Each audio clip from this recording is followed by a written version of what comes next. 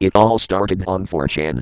A few years ago, around 2006, an anonymous user on 4chan left a post on one of 4chan's forums. It said, "Hello. I worked hard on this game. Please play it, it is very fun."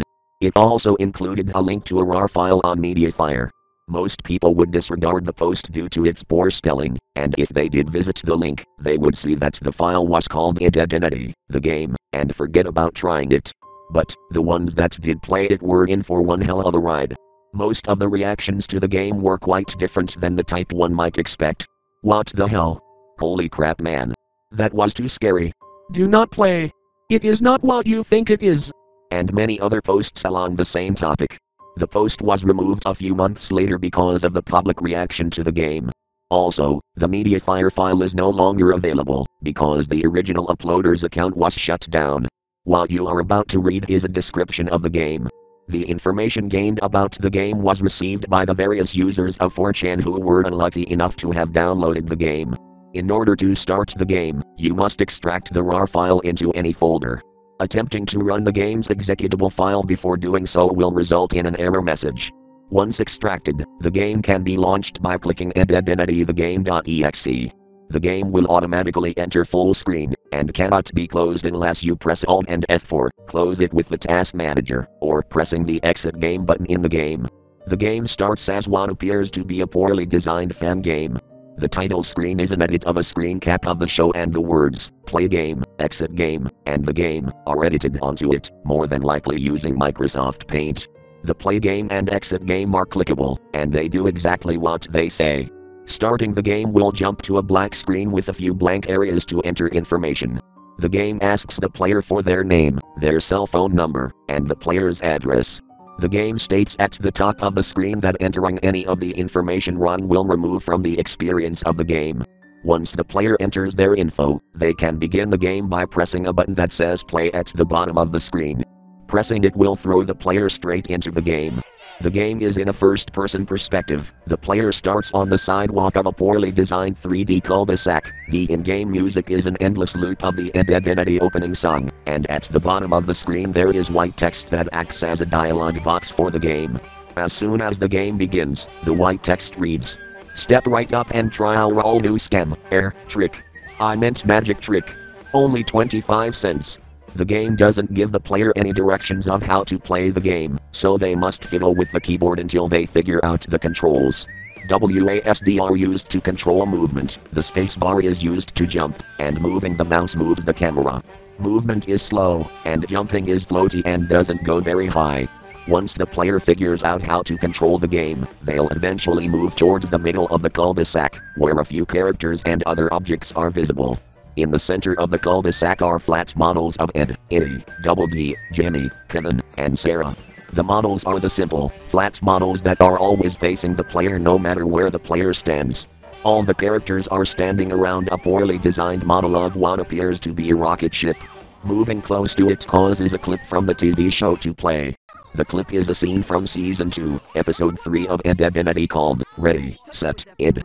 The clip is a scene of Ed stuffing all the kids into their rocket car, and Eddy enters to explain why Double D and Ed couldn't come with them. The clip's quality is poor, and it ends abruptly after Eddy finishes his explanation. After the clip ends, the player is back in control of the game, but now the player is in a small 3D box-like room. The player can't do anything at this point, but after 30 seconds or so, they will receive a text message on their phone, if they can receive messages. If not, the player must use Alt and F4 to exit the game. The message will say, "Type fast." The message is from a private number, and can't be messaged or called. Typing fast on the keyboard will cause the game to show another clip, but this time the clip is of old crash test footage. The audio is missing during the clip, and no sounds are playing. The footage plays once, then freezes on the last frame. Pressing any button on the keyboard will cause the game to return to play mode. But this time, all the textures of the box room's walls are replaced with the final frame of the car crash scene. In the middle of the room, Eddy and Double D stand next to each other. Approaching the two will make the white text on the bottom of the screen to change to say, "We killed them, Eddy. I know, you idiot. Oh my goodness, think of their families. No, you moron, think of the quarters." After a few seconds, the textures of the room will be replaced with pure black and the text reads, You will pay for your sins. Then the game will freeze for a little bit, and put the player in a new room. This new room is a long, pure black hallway. After being in this room for a little bit, the player will receive a text message saying, "Run." Some players wouldn't know what to do at this point, and quit. Other players will type the word "run," and the game would play a voice clip of Double D crying that was taken directly from the show, and the Eddy opening music would stop playing. The white text at the bottom of the screen would now read, "Run." If the player looks to one side of the hallway, they will notice a flat model of Double D slowly getting closer. But this wasn't the same Double D model from earlier. Double D was now black and white, his eyes were now edited to be black and red, and he had no mouth. Touching Double D at this point of the game would immediately cause the game to crash. Players that touched Double D claim to have heard footsteps outside of their rooms even if they lived alone. If the player moves away from Double D, when they reach the end of the hallway, the game will freeze and move to another location. This new area was a very tall room. The room wasn't very wide, but it went up very high. The white text at the bottom of the screen will now read, "Tap the spacebar." Tapping the spacebar will cause the player to constantly jump, and the player can now fly upwards by tapping the spacebar. After a few seconds, a wide brown polygon will appear at the bottom of the map and slowly move upwards. Touching it will crash the game, but if the player flies all the way up to the top of the room, the game will change locations one last time. The player is where they started the game, in the cul-de-sac. But now, nobody is in the center of it. Only a guillotine stands in the middle of the cul-de-sac.